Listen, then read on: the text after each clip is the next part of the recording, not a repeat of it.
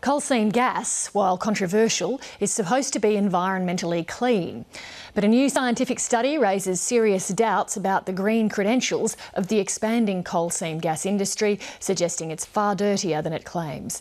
Peter McCutcheon reports. These scientists are searching for a missing but vital piece of information. Using new technology, they're trying to measure the amount of leaking methane in coal seam gas fields.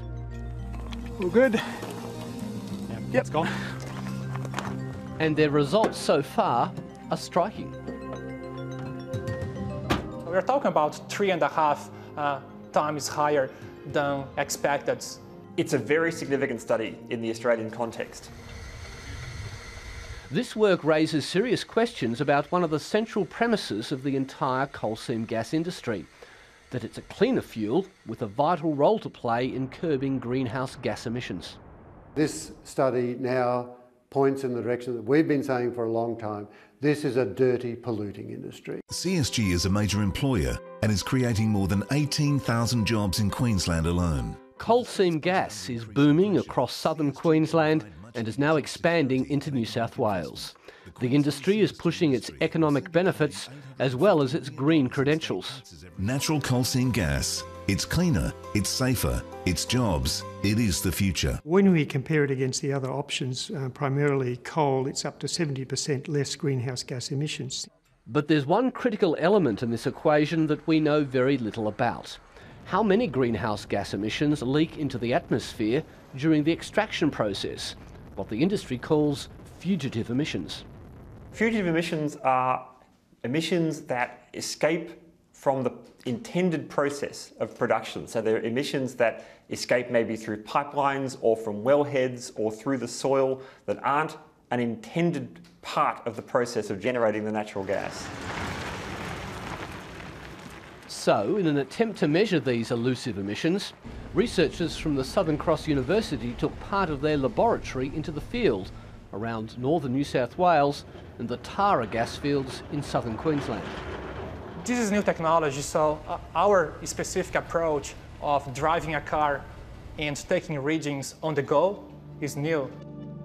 This method allowed them to take many more samples than was previously available.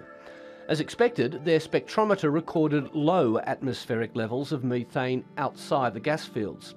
But once they got near the gas wells, the picture changed quite dramatically. They're extremely high. They're some of the highest ever found anywhere.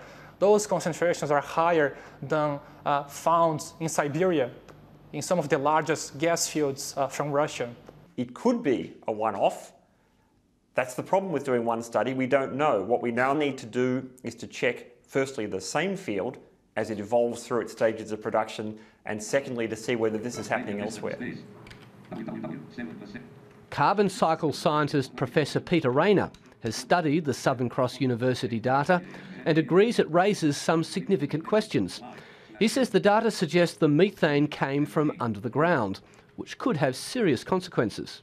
The problem is that methane is a much more serious greenhouse gas than carbon dioxide. So every little bit of methane that you leak as you try and mine this stuff, process it or burn it, contributes much more than the carbon dioxide.